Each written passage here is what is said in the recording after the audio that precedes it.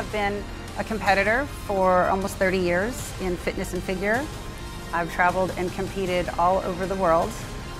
I have been in over 130 covers, so being in the magazines has been something for me that's been really special for my career, for me as a person.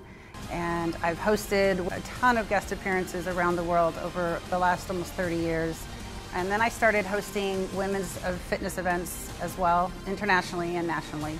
And those events, I've been able to really reach out to individual women and share the things that I've learned that have helped me to be healthy, to be strong, to be of clear mind, to have faith.